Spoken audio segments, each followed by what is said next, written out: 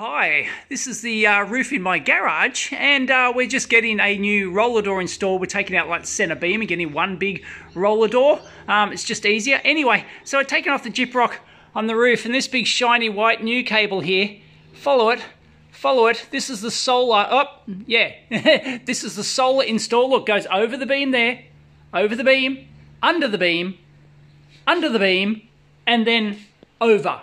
The solar installers have installed it under the gyprock. Now, to be fair, we did have saggy gyprock at the time. That's why a lot of the gyprock's down, because we're actually replacing it all. Well, half of it anyway. But yeah, they installed it under the beams. So, yeah, that's it. Either has to come out or you got to cut notches so you can put the gyprock back. Unbelievable. Catch you next time.